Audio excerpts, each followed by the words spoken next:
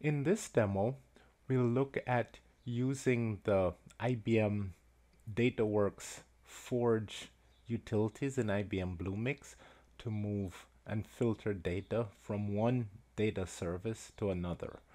In this case, we'll move data from DashDB, the data warehousing service, to SQL database, which is the DB2 based database as a service in Bluemix. So let's get started by logging into Bluemix.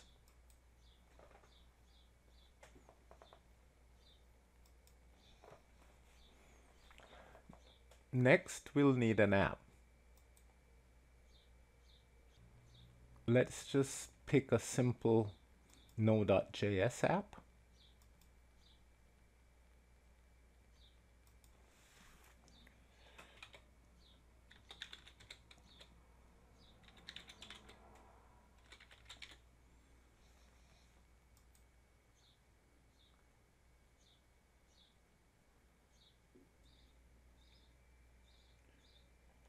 Next, we'll need to add the services.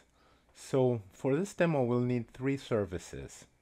We'll need DataWorks Forge. We'll need the source of the data, which is DashDB, and we'll need the target database, which again is SQL database. So let's go ahead and create these 3 services now and bind it to our app.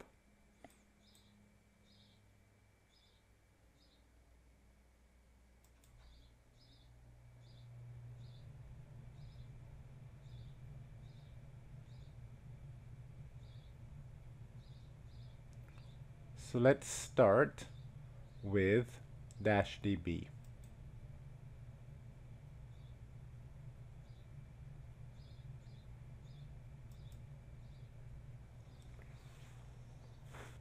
We'll skip restaging for now, as we'll restage when all 3 services have been added.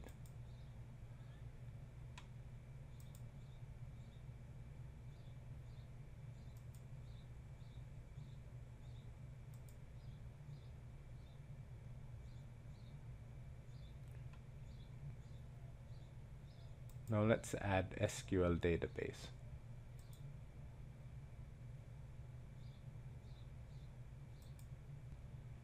Again, we'll skip restaging until we get to the last service.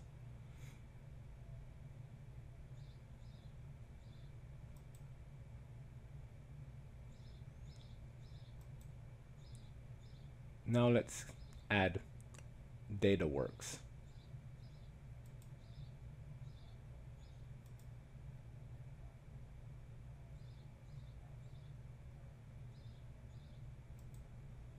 And now we'll restage the app, as this is the last service that we've added to this app.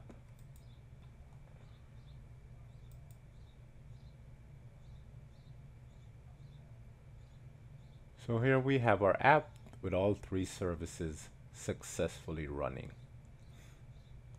So now we should take a look at the credentials for DashDB and for SQL database. We'll copy those off somewhere so that we can recall them when we need to actually connect to each one of these databases as we use the DataWorks Forge utility.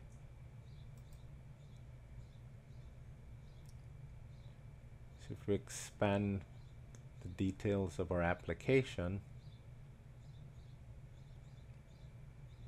we can see that the credentials for DashDB and for SQL database are available to us.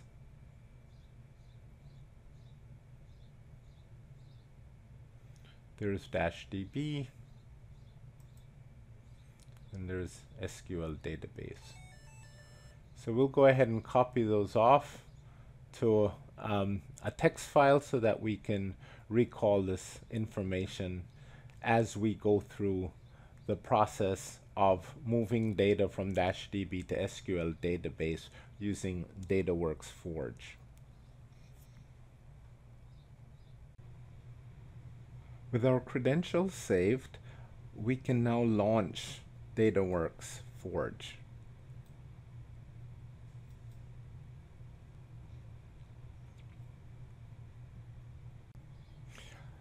Let's add the data source for DashDB.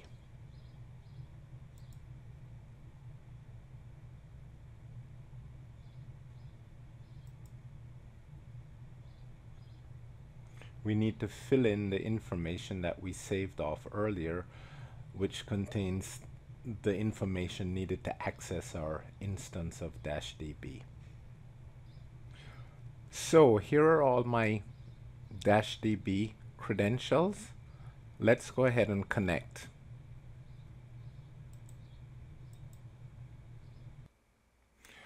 So let's go ahead and select a table from the DashDB sample data. So we'll select the product table.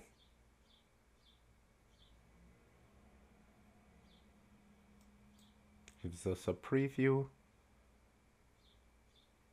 And here you can see we have the product table selected.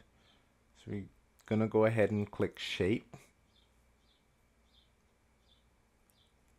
And in this example, we'll just do a filter on product type code.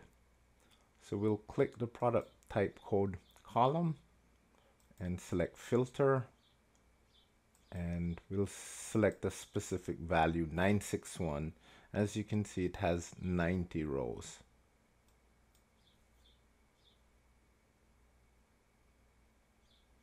So that's finished. So now we have to select a source database, which of course is SQL database. And we'll add a connection. And then here we'll copy in our connection details that we saved earlier in a text file.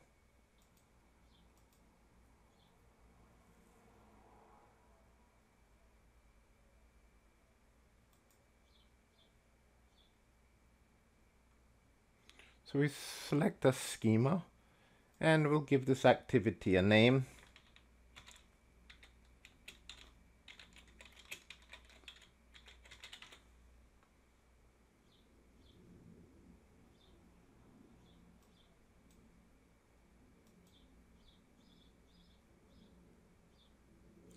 And there she blows.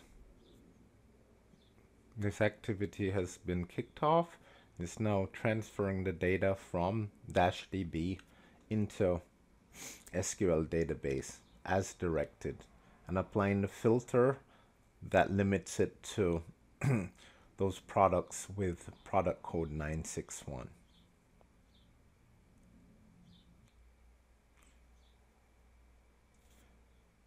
And our activity is finished. You can see how long it took